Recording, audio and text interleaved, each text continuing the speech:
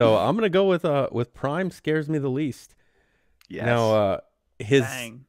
his offseason addition of Metcalf uh, makes me think I may have to readjust how I play against him. But at the same time, there's only one ball, so I'm not too worried about him adding another receiver. I've just added another corner too.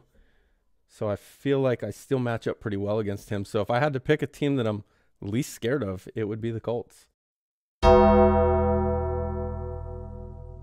Almost answer this question weekly, it feels like at this point. First time I answered it was on a Field General podcast, start of the cycle. I've been on this trend before Paulie was on this trend. This is how many primes getting up with right here. 0.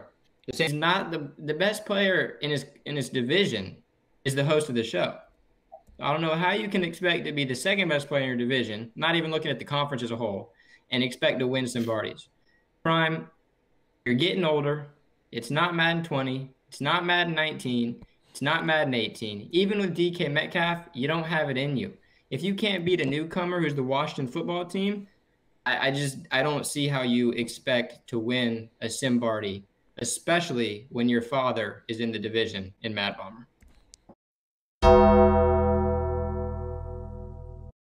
Unfortunately now, though, what Prime's problem is he's bringing in too much talent.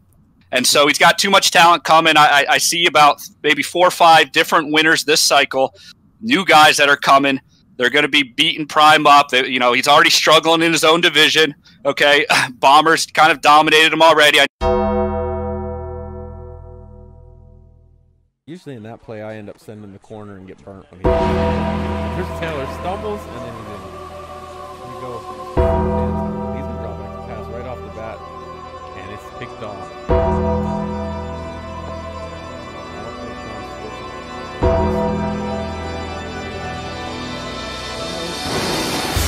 Never mind. Just like that.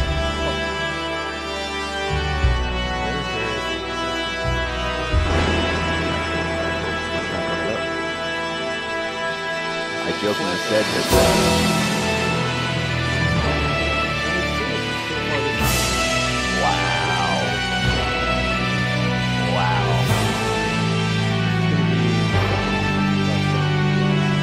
All of you chumps are gonna bow when I whoop him. All of you. I know you got him. I know you got him picked, but the man's in trouble. I'm gonna show you how great I am.